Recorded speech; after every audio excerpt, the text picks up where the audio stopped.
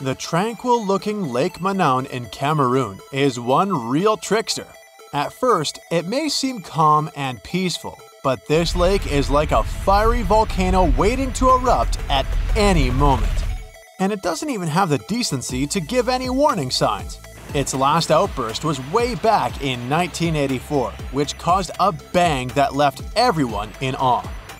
It's like the lake's got a soda can mechanism down there, or in technical terms, it experiences a limnic eruption. This rare phenomenon happens when gas from deep under the water suddenly erupts. Certain things have to happen prior for it to occur though. There are some things you can look out for if you feel worried. For starters, if the vegetation around a lake looks a bit flattened, it might have previously experienced a limnic eruption. That's because the water can pop up with a lot of pressure and overflow. The water being a bit warmer all of a sudden can also mean you need to head to safety. There's this lake in Kazakhstan that looks like a total disaster on the surface, with empty tree trunks sticking out of the water. Not cute. But if you're feeling daring and want to take a swim, you'll be transported to a whole new world. Its story goes back to the year 1911, when there was a landslide that filled the valley with rainwater, completely submerging a local forest. As mesmerizing as it might sound, it's no easy task to dive in. The water is freezing, and all the algae, plants, and submerged trees make it a risky obstacle course. Have you heard about this scorching lake on the sunny Caribbean island of Dominica? The water around the edges is at a sweltering 180 to 197 degrees Fahrenheit. No wonder no one has the guts to measure the middle. It's that hot. Sure, the heat may go down once in a while, but who knows when those waters will start boiling again? Plus, this place is full of nasty gases like carbon dioxide. Because of them, let's just say it doesn't exactly smell like roses. More like rotten eggs. So unless you want to end up looking like a boiled lobster, I suggest you stay away from these waters. If you're planning a trip to Tanzania, you might want to think twice before diving into Natron Lake. Sure, it's got a beautiful reddish hue, but that's thanks to some bacteria that call this lake home. And don't even get me started on the pH levels. They're so high they might even strip the color off your swimsuit. But hey, at least the flamingos like it there. Those acid-loving birds are living their best lives in a group with 2.5 million of their closest feathered friends. How come these birds manage to thrive there, you might wonder? Well, no predators means no stress, which equals easy breeding. They also love feasting on that fancy bacteria, which makes the water all pink. You may think that Belize's Great Blue Hole is just calling out to you with its stunning blue hues and close proximity to land. But hold your flippers, because there's a catch. Sure, it's about 900 feet across and 300 feet deep, but lurking beneath the surface is a confusing pattern of tunnels filled with coral and wildlife. It's like finding your way through a maze at a theme park, but with more fish. And as if that wasn't tricky enough, the deeper you go, the fewer creatures you'll encounter. Why, you ask? Well, it turns out that there's a sneaky layer of hydrogen sulfide that covers the entire width of the hole, depriving any living creature of oxygen. Plan on heading to the Devil's Kettle waterfall in Minnesota? This one won't necessarily be dangerous for you, but you might end up losing some of your stuff out there if you don't pay attention. That's because this waterfall experiences a phenomenon that's a real head-scratcher for geologists. One part of the waterfall flows normally, while the other part disappears into a big ol' hole. And get this, not even ping pong balls can make it out.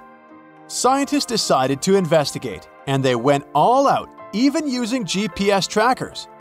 Initially, they couldn't figure it out until they realized that the hole acts like a giant blender. That water is getting spun around so hard, it's basically obliterating everything in its path. They finally measured the water volume and saw that it was still there, so it was supposed to come back out somewhere. The most likely explanation is that the water is probably re-emerging in the stream located beneath the waterfall. You've surely heard of the Bermuda Triangle. I mean, that's old news. But let me tell you about the Pacific's very own watery trap called the Devil's Sea. It's like a game of hide and seek, but with ships. They disappear and we can never find them again. The Kayo Maru No. 5 was on a mission to investigate a volcanic island, but the trip ended up being just one way. Add a dash of detective work to the subject and you'll find out the whole story about the Devil's Sea is more myth and less fact, but it doesn't make it any less interesting. If you're still interested in some mysterious ship disappearance, then Lake Superior is the place you'll want to read about. Even the most skilled scuba divers can't find a single piece of all those lost vessels. The main character of this lake's story was a ship called the SS Edmund Fitzgerald, the biggest one to sink in the Great Lakes. To this day, people aren't sure why it sank. So, you're planning a little swim in one of the Great Lakes, huh? Well, might want to steer clear of Lake Michigan, unless you're really into extreme water sports. This bad boy has a reputation for being the most dangerous of the bunch, thanks to some sneaky undercurrents that like to snatch unsuspecting swimmers. Make sure to watch out for those pesky piers and docks that only add to the lake's swimming difficulty. If you're feeling adventurous, you might want to skip the months of October or November. This is when the temperatures start to drop and the currents get extra wild. Tibet has its dangerous lake too, and at first glance, it's gorgeous. But don't get too excited.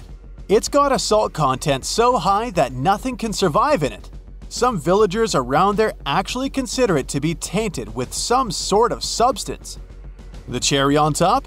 Other locals believe there's a selfish creature living in the lake who's hogging up all the space for itself.